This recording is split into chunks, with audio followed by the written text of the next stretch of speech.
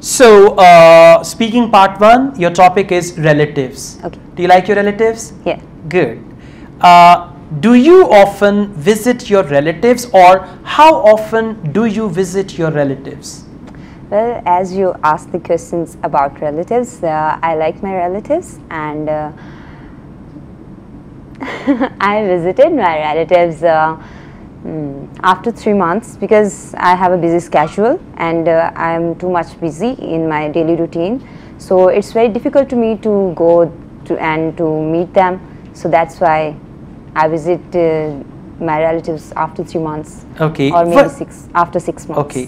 What do you do when you visit them? Nothing special, just greeting and just spend time with them and having fun. Okay, now you're not making proper sentences. Just spend time with them, having fun. These are just the phrases. Okay. Try to make complete sentences. Okay. Like, I spend time with them and we have fun together. Okay. Like that. So please answer again. What do you do when you visit your relatives? Well, I spend time with them and having a lot of fun. We have a lot of fun. We have a lot of fun and we had a great party.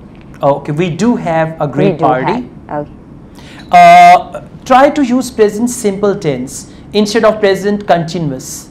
We are having a lot of fun. No, we have a lot of fun. We are enjoying a lot. It means now you are enjoying a lot. So you should say we enjoy a lot. Okay. Do you prefer to spend time with your relatives or your friends? Well, I prefer to spend my time with my friends, not with the relatives. There is a reason, because I am too much friendly and some of my cousins are not that type, and so that's why I like to prefer to spend time with my friends, because they are good communication skills and I am fond of hangout. Okay, I'm fond of hanging out. Hanging out with friends. So okay. That's why I prefer to spend time with friends, not with the relatives. Good. How often do your relatives visit you? It's quite funny question. Okay. Because they, when I like in my daily busy routine, and I wake up in the morning. I wake up in the morning, and when I wake up, I just look at someone is there. Okay. So it's quite astonishing, some disturbing, and all that. Okay. What do you offer your relatives when they come to your house, like food or drink? It depends on the time. If it's morning, then I offer them tea, maybe a coffee, and breakfast. And otherwise, if they come at the afternoon, it's time of lunch. So I offered them to come with us and have lunch. And if they come in the evening, so as you know, in the evening, everyone likes to take tea. Everyone likes to take tea, cookies, patties, and all that, these kinds of things. So okay. It depends upon the situation. Do you feel comfortable when your relatives visit you? Somehow, because it depends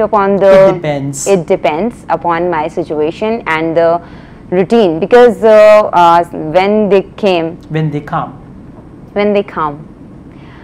If I am busy, so I can't say anything that why he is calm. Okay. So you can lock your house door from outside. No, not. It's not a good sign. All right. How can I do that? Okay. This is all good. Your answers are good, and your speaking or your spoken English has got the potential. But there are some grammatical mistakes. Yeah. So you should try to overcome those mistakes, and I'll help you out with that. Yeah. Otherwise, the answers are fine. Focus the question. Give just a relevant to the point answer. Even your intonation is good, your pronunciation is quite good. So these things, if you just focus your grammar and make your answer relevant, this can bring you very good bench score. All the best. I will.